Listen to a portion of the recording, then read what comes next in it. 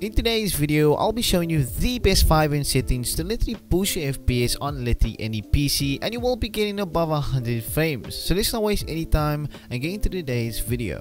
So what you want to do for the first step is you want to go ahead and download the FPS boost file. I will leave the link in the description so you can go ahead and download that. Then once you download it, you want to go ahead and open up the file, and you will also right click on your FiveM and you want to head over to open file location. Once you click on that, then you want to go ahead and delete citizen. Once you delete that, you want to go ahead and drag over the citizen and just pull it over to your files. As you can see, you will have the new citizens file. Once you're done with that, you want to click on this PC and you want to find your GTA file. Click on that, head over to your GTA 5. Then you want to go ahead and open up the no props v2 folder. Then you want to copy these files and drag it over to the GTA 5 folder. Now you will see this. You want to go ahead and click on replace this file in the destination. Then once you're done with that, you want to go ahead and open up your FiveM. So once you open up your FiveM, you want to head over to settings, head over to the graphic settings, and you can copy all these settings. Just make sure you put off VSync, put all basically, then also just put all your settings on normal, just like mine. You can also pause the video and copy all these settings. Head over to advanced graphic settings and you can copy these settings as well.